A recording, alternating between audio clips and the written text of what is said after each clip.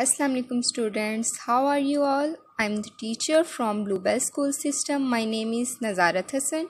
Today our subject is Science for Grade 2 and we are going to study about plants and their parts. Okay, Grade 2, open your book, page number 18, unit number 3, Plants and their parts.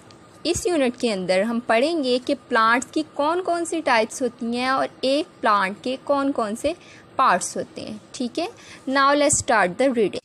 First of all read out this paragraph. Okay, start. Plants are living things. In order to live, plants need good soil, air, and water, and sunlight. Plants grow all over the world. In order to live, plants grow in different ways. Plants grow in all shapes and sizes. Some grow in the soil, on land, and other grow in the. यानी कि जो plants होते हैं वो क्या होती हैं, living things होती हैं. वो क्या होती हैं, लिविंग थिंग्स. जिस तरह से हम लोग हैं, हमें ज़िंदा रहने के लिए पानी की ज़रूरत होती है और इसी तरह से हमें फूड की ज़रूरत होती है. इसी तरह से जो उनसे प्लांट्स हैं वो भी लिविंग थिंग्स हैं. उन्हें भी ज़िंदा रहने के लिए वाटर की भी प्रॉपर ज़रूरत होती है और उन्हें भी फूड की ज़रूरत होती है. ठीक है, वाटर और फूड के साथ साथ उन्हें एक गुड सॉइल की भी ज़रूरत होती है. यानी कि जिस सॉइल में, जिस मिट्टी में प्लांट्स को ग्रो किया जाए वो बहुत ज़्यादा अच्छी टाइप की होनी चाहिए ताकि उसके अंदर उनकी ग्रोथ क्या है, अच्छे से हो. उसके अलावा प्लांट्स को ग्रो करने के लिए सनलाइट की भी ज़रूरत होती है. सनलाइट का तो आपको पता होगा, सनलाइट यानी सूरज की रोशनी. जब प्लांट्स के ऊपर सूरज की रोशनी पड़ती है, उन्हें वाटर भी मिल रहा है, उनकी सॉइल भी गुड है और उन्हें फूड अच्छे से, ये सारी प्रॉपर चीज़ें मिल रही हैं, तो उसके बाद एक प्लांट बहुत अच्छे से क्या करेगा, ग्रो करेगा. और प्लांट जो से होते हैं सिर्फ एक जगह पे नहीं पाए जाते. ये नहीं है कि प्लांट्स जो से सिर्फ पाकिस्तान में पाए जाते हैं. प्लांट्स पूरे वर्ल्ड में पाए जाते हैं. ठीक है, डिफरेंट शेप्स और साइजेस के होते हैं. यानी कि एक प्लांट की एक शेप या एक साइज़ नहीं होता. डिफरेंट प्लांट्स की डिफरेंट शेप्स और डिफरेंट साइजेस होते हैं. और इसके अलावा एक कुछ प्लांट्स जो से होते हैं लैंड पर, सॉइल के अंदर ग्रो करते हैं, लेकिन कुछ प्लांट्स ऐसे भी होते हैं जो कि वाटर के अंदर ग्रो करते हैं. Types of plants. Some plants are small while some are very big. Shrubs are small plants with woody stems. Herbs are small plants with tender green stems.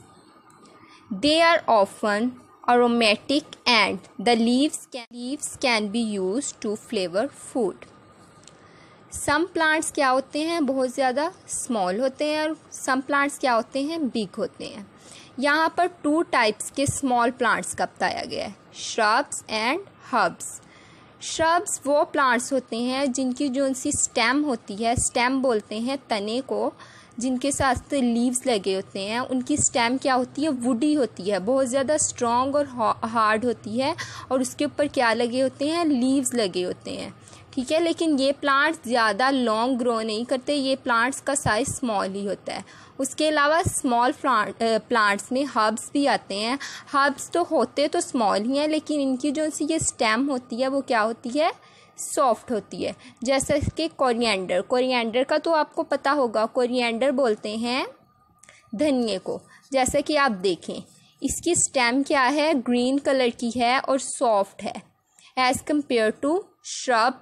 Shrub ऐसे प्लांट्स होते हैं जिनकी जो उनकी स्टेम होती है वो वुडी होती है, लकड़ी वाली होती है और हार्ड होती है, लेकिन वो होते स्मॉल ही हैं. लेकिन as compare to herbs, herbs क्या होते हैं, हर्ब्स जो सी होते हैं उनकी ये स्टेम जो सी होती है ग्रीन कलर की और सॉफ्ट होती है और उनके ऊपर ये लीव्स लगे होते हैं. और ये लीव्स किस लिए यूज़ होते हैं, इन लीव्स को हम अपने फूड के अंदर फ्लेवर के लिए, अच्छी खुशबू के लिए भी यूज़ करते हैं. ठीक है, अरोमेटिक का मीन होता है अरोमा. अरोमा बोलते हैं जो चीज़ को खुशबूदार बना दे. ठीक है, creepers are plants with weak stem. They grow along or close to the ground. ठीक है, और इसकी एग्जाम्पल है पम्पकिन, क्रीपर की एग्जाम्पल. उसके बाद है climbers. Climbers are plants which climb up other plants और सरफेस. इसकी क्या एग्जाम्पल है, ग्रेप वाइन. यानी कि क्रीपर वो वाले प्लांट्स होते हैं जो कि हमारे ग्राउंड के साथ ही होते हैं, इनकी ग्रोथ ज़्यादा ऊपर तक नहीं होती। और इसकी एग्जांपल है पम्पकिन। पम्पकिन कहते हैं कद्दू को। उसके अलावा ग्रेप वाइन वो होती है और इसको क्लाइंबर इसलिए कहते हैं क्योंकि इसकी ग्रोथ ज़्यादा ऊपर तक हो जाती है, लॉन्ग ग्रोथ होती है इसके लिए। जिस तरह से ग्रेप वाइन आपने देखा होगा इस तरह से हैंग हुई होती हैं, इसीलिए ये क्लाइंबर है क्योंकि ये ज़्यादा ऊपर तक growth. Thank you students, best of luck.